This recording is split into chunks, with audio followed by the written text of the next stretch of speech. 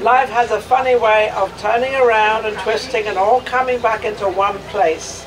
And of course, as you know, we're at the Peppermill downtown, and Susan Lawrence is with me, and she actually is from Viva Las Vegas, which is an Elvis Presley fan club. Now, this is the Elvis Presley booth. Oh, is it now? Well, she didn't even know it was the Elvis Presley booth. No, now I'm excited. You're actually sitting where he probably sang. Yes. Except this is a different booth actually, because they replaced the booth. They took an old booth out and brought this one, and so he probably didn't sit exactly on this one. But this is where he was. This is where he would always be, in this corner.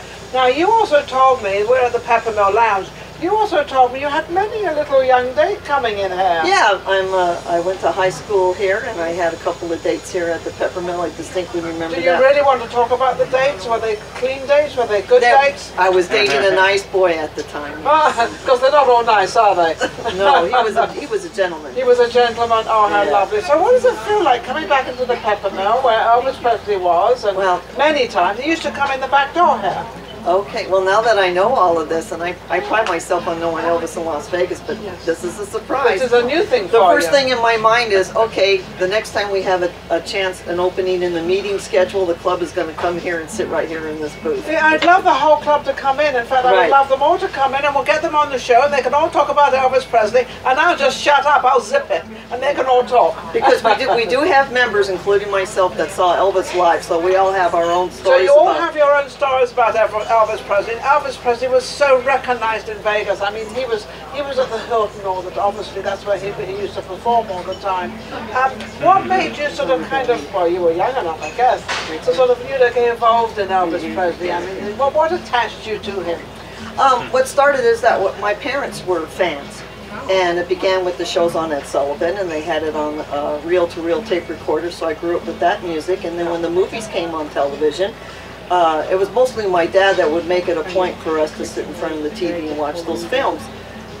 Working here in town, he eventually ended up at the Flamingo, and there was a large crew of the Flamingo that was transferred to the International Hotel in 1969. My father was part of that crew, and I remember him coming home as he was getting acclimated to working in that hotel after the grand opening. He said, Elvis is coming to town, and we were pretty excited about that. Yeah, just for him to come here. Time. I mean, this is, you know. Yeah, that was the ultimate, and so and my dad was pretty excited about it. He was working in the coffee shop as a chef, so the shows came along, and he knew that my mother and I were very interested. He says, "I can't get you in. It is standing room only. We're putting him in there in a shoehorn." He says, "Maybe next time." So when Elvis came in February, we made arrangements, the reservations and all of that, saved up our little bit of money, and that was the first show. Oh, I'll never forget the first show that I was with. Did you kind of fall in love with him? I mean, because like most women, you know, at that time were falling.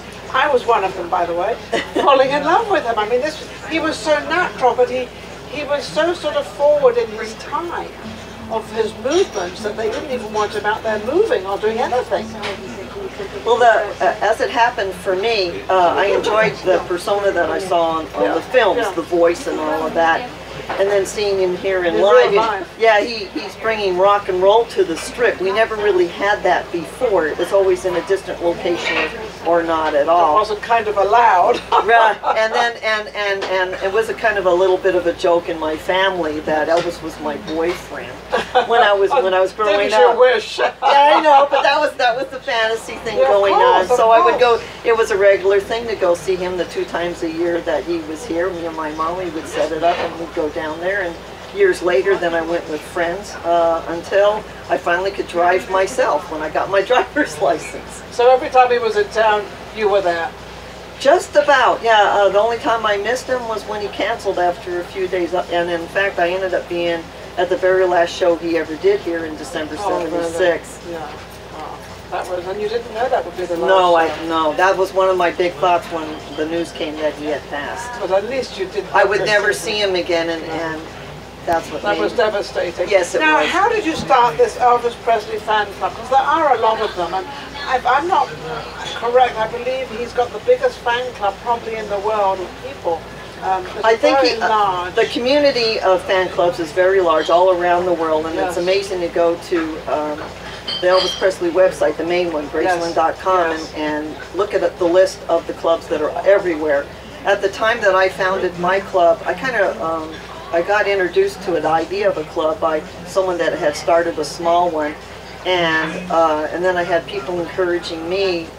I don't know why, but it just happened. They said, "Sue, you're really because you're a little out there, and she comes to like yeah. him." I have a military background, and so when you have those leadership skills, yes, they never go away. No. So I guess that's what people started talking to me for, and so in 2004 I started up this club, and I wanted to concentrate on the memory of what Elvis was, what it was really like here in this town, instead of people only knew the impersonators in the shows. Yeah, and they're nothing like. I mean, there's only one Elvis Presley. Believe me, I've seen many of them, the impersonators, and they are fabulous. Yes. They're wonderful. They truly, truly are.